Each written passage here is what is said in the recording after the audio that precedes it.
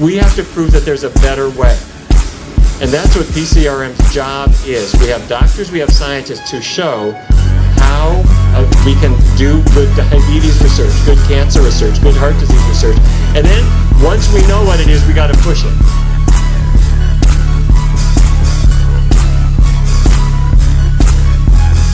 And I want to share with you some of the challenges that are ahead. And the first thing, I want to show you, this is a dog. When I was in medical school, one afternoon, the professor said, next week is dog lab. And we all knew what that meant. That meant every 4 students got a dog. And the dog is put on the table, strapped down, given drugs, and at the end of the afternoon, the dog is in a trash bag. And every medical student went through that. It was absolutely required. And I was sort of a cocky student. And I said to my professors, you know, I didn't come to medical school to kill my first patient, and that's going to be my first patient. I'm not doing this. And they said, it's required, you have to do this. But some of the other students heard I was refusing, and so they refused to do it as well. And that was really before animal rights was such a big thing. Well, anyway, it wasn't so hard to do. And we devised an alternative. We passed the course. I'm on the faculty today, and the course is gone. So, anyway. But when we started PCRM, I decided I do not want doctors and nurses and pediatricians training on animals, because if they do, they think it's essential. So we started working on them. This was the kind of thing that was, it was as crude as that picture looks. But when we started, there were animal labs in all of these cities, and as we worked, we knocked them out one after another, after another, after another. And we were pretty happy by about 2007. But then we started keep working on them. And then, actually, after I made this slide, we knocked out the university, that's the Medical College of Wisconsin, and the University of Virginia. There's 5 left. We're going to knock them all out. And so thank you for making that happen. But wait a minute. Dogs are used in another way. Trauma surgeons would take dogs, and they really would beat them up. They put tubes in their chest, they put tubes down their throat, and by the end of the afternoon, the dogs are so injured they have to be killed.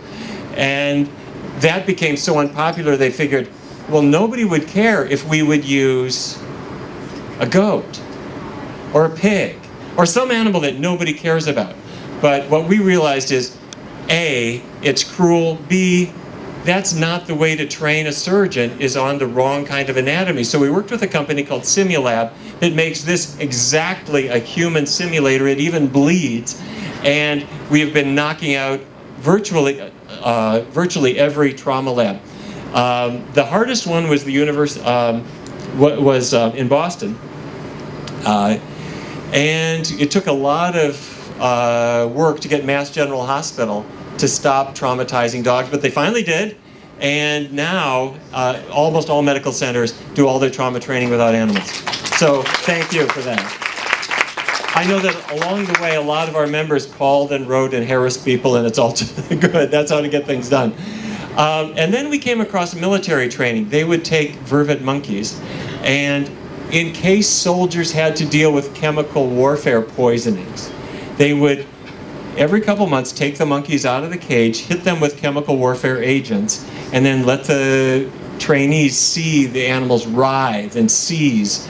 And we thought that is so grotesquely cruel, and you don't need to do that. And we had to work so hard, and I know a lot of you here made calls to the military and sent them emails and letters. What finally got it done is we worked with many members of Congress, and Representative Bartlett dragged 2 generals into his office and said, why are you poisoning the monkeys, guys? And that's all it took. And so we worked together, we got them basically on the carpet, and they ended it. So thank you for making that happen. Now we don't forget the little guys. It's so easy to say we don't care about them, they're too small, but this is what happens. Can you see this? Every day of their lives, this happens to thousands and thousands of mice and rats. They are stuffed into this tube the size of a baby bottle, and then a stopper is put on the back. They do that to make sure they inhale every last drop of a pesticide that we're testing. And then they're let out, put back in the cage. Next day, same story over and over and over again.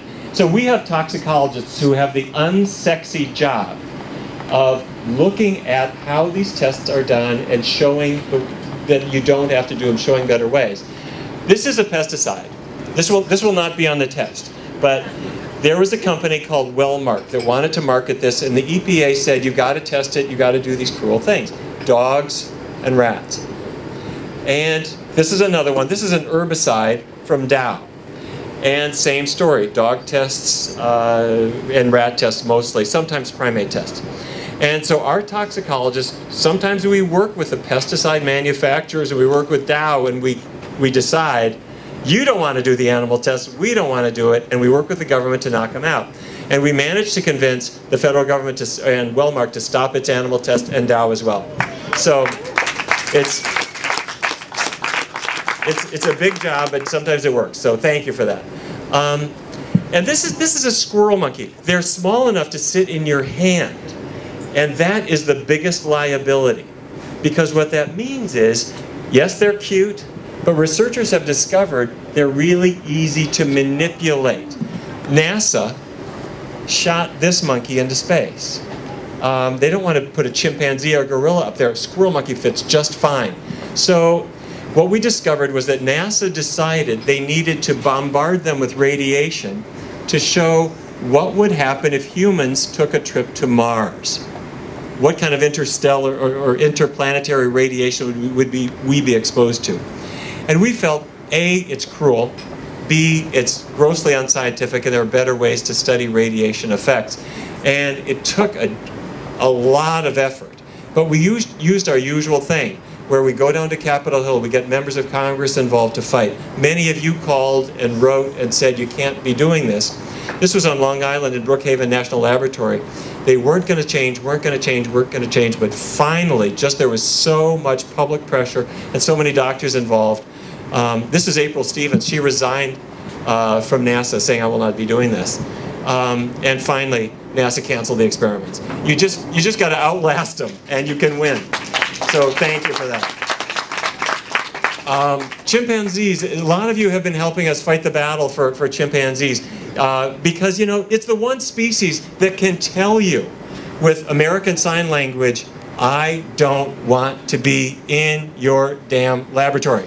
And they can say that to you.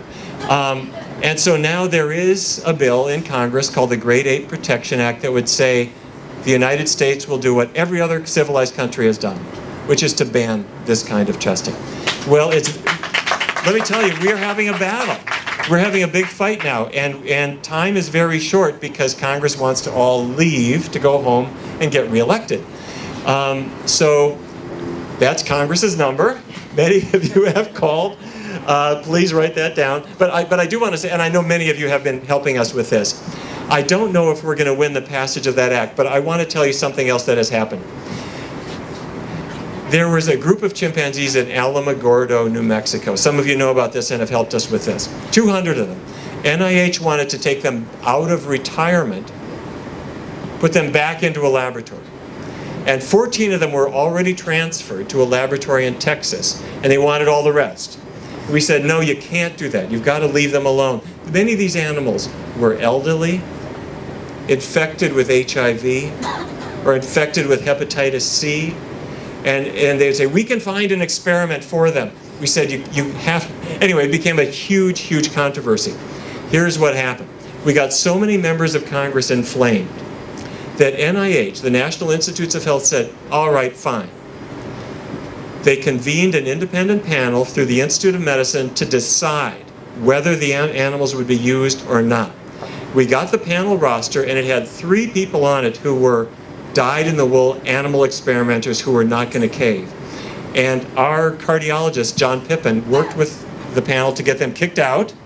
We got them replaced with some better people. When the report came out, finally, it basically said there isn't any use of chimpanzees that you can really make a scientific case for it being necessary. They wrote this report, they sent it to NIH. NIH is implementing it now, and we are seeing the beginning of the end of all chimpanzee experiments. So I don't know if we're going to win this ban, but it's going to be finished. It's going to be finished within just a few years. So that's a good thing. But we're not there yet. That's the good news. There's some bad news. First of all, there are animals on a lot of people's plates. Meat eating. is going way, way up. And the big increase now is what? Chicken. It's chicken. Americans now eat 1 million chickens per hour. Cheese going way, way up. And every slice of cheese that anybody ate came from a cow who was impregnated annually and gave birth to a female calf who then joined the dairy herd, and all the male calves were stuck in veal crates because they have no use in the dairy industry, and they're all killed eventually. That's, you know, people get their hands on animals, they do bad things. And it's not a pretty picture, really, no matter what species it is. And I have to say, when you look overseas, we get jarred because it's animals we don't eat. But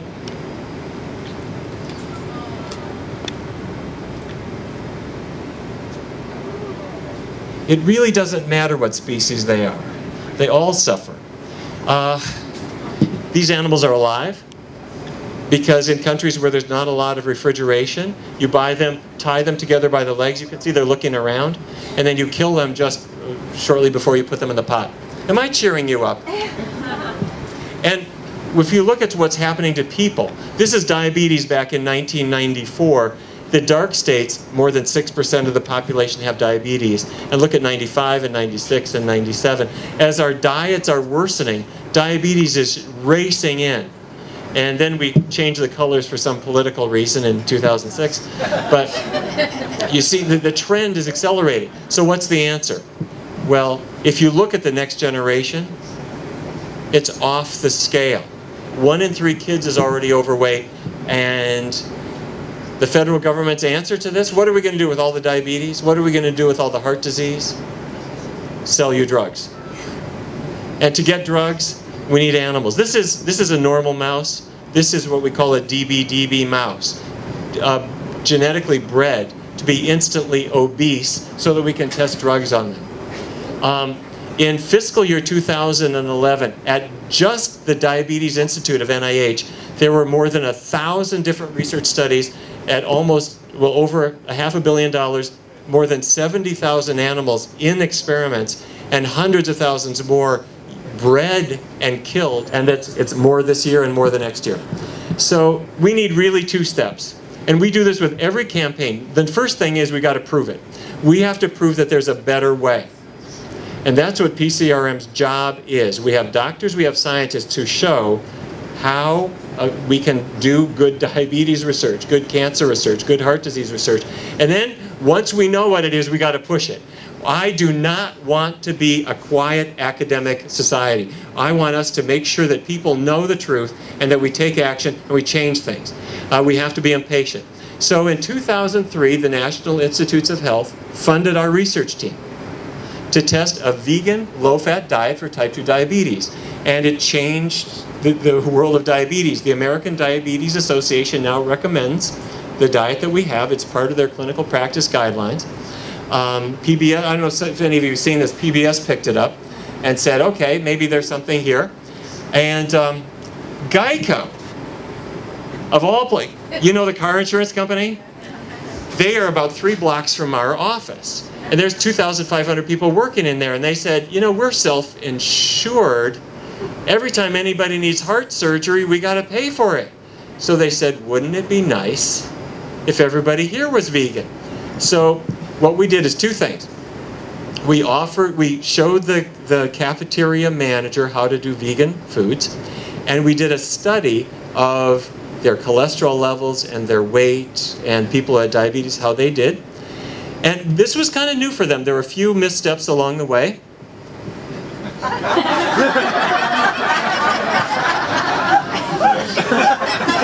It took the chef a little time, but he got it.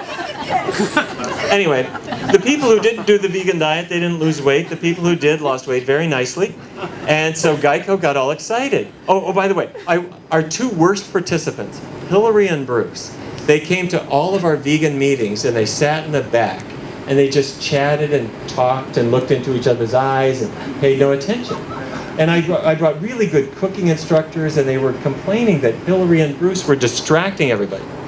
Well, I have to tell you, you can misjudge people.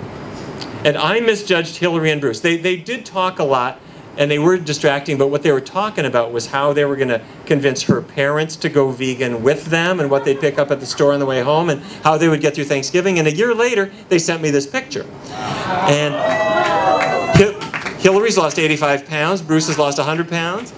And so they really talked it up. And so then Geico said, well, that's pretty good. Let's do your program in Buffalo. Let's do it in Chevy Chase. Let's do it in Dallas. Let's do it in Fredericksburg. Let's do it. 10 Geico sites all then offer the program. So anyway, then our power company in Washington, Mindy, you don't know this. We just did this. Pepco, which is our, what is it here? It's like... how we're supposed to get our electricity. Yeah, exactly. Well, they've had some troubles lately. But anyway, Pepco just adopted it as well, and it's making their linesmen work faster.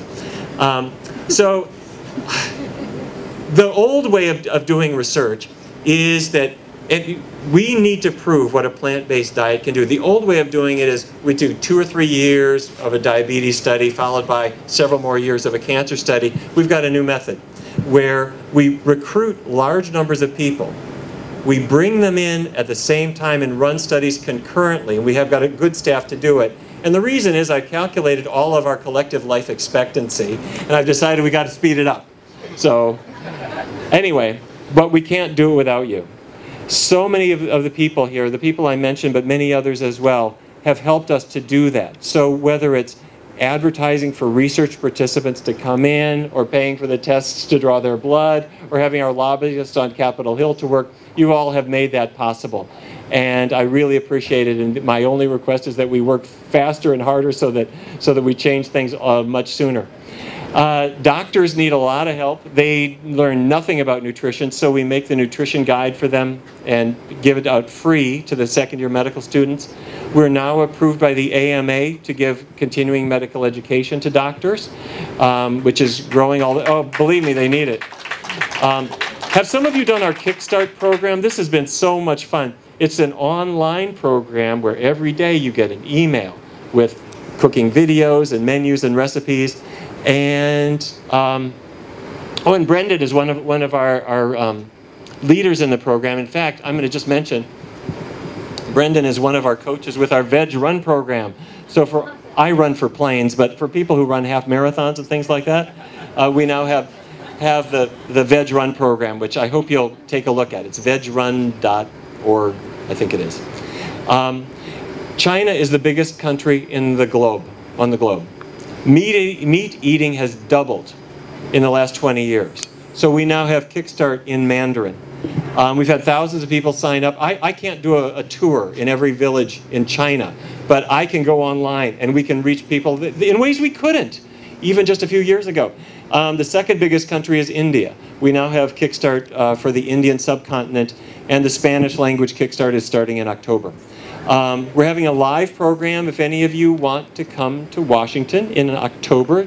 We have 3 nice weather days in Washington, and that's when it's going to be. So please come. We're going to have a great session that we call the Kickstart Intensive. So the last thing I just want to mention, the world is kind of conspiring against us in many ways. The federal government still subsidizes meat and dairy very heavily. That microscopic part, that's the vegetables and fruits. So things are not getting better really quickly. In 2009, we said, scrap the pyramid. It's a nice shape, but people eat off a plate. And this is what the plate should be. Healthy foods, throw out the meat. And look what the USDA actually came out with in 2011. I'm not taking credit for it because it's not quite perfect, but you can kind of see that if you work hard enough, you kind of drag them along a little bit. And then the Dietary Guidelines for Americans, which are the blueprint for everything, that every school lunch program and so forth. We worked very hard. It's not perfect, but we got 2 full pages on vegetarian and vegan diets. And then there are some times where you just have to be in people's face. We ran this in Wisconsin. So anyway, we do things to really try to push the envelope, to try to get attention. It's a bit of a job. We went into grocery stores. I don't know if you know this. When you take the head off a chicken in a slaughterhouse, and then they go through a cooling bath, the feces spreads from one chicken to the next, and it soaks into the chicken muscle, and if you test for fecal contamination, it's there in large quantity in about half of chickens. So we're trying to let people know. Isn't this lovely? So anyway, the great thing is when you look around, the world is changing, and it's changing in a good way. So many people are going vegan. You know what, the welterweight champion of the world now is now vegan. Mac Danzig, the mixed martial arts, is now vegan. There's the meat eater there. So, oh my God, I hope he's all right. So, anyhow, anyway, the National Institutes of Health, the people who are putting the dogs in the cages, putting the mice and the rats and the monkeys and the pigs and all the other animals and hurting them, wasting your money, they do not care what you think. They don't care what I think. What they care about is what the scientific community writes. And so what we do, and so they're continuing this, what we do is we do research where we bring in people, we publish our findings, and once they're published, we then work on Capitol Hill.